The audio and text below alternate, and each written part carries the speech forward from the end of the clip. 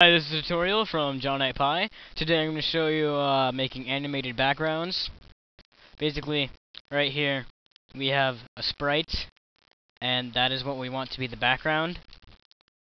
So this is going to be the room. We're going to make sure we have an object in the room titled object background, or whatever you want to call it.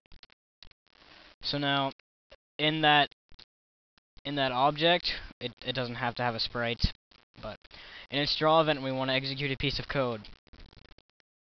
This will work with and without views. So yeah, if the view is enabled, if there aren't any views enabled, it'll draw a sprite stretched.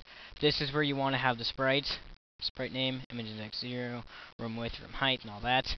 But if the view is enabled and it's true, it will draw the background image index, but this time it'll have the whole view. So I'm going to copy and paste this code into the description just in case you need it. I think I might start doing that with some of my tutorials. So thanks for watching. Be sure to comment and subscribe and all that. Right now I'm just going to make sure it works.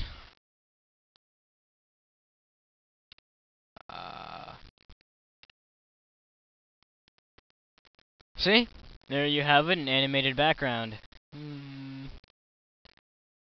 So have fun with that.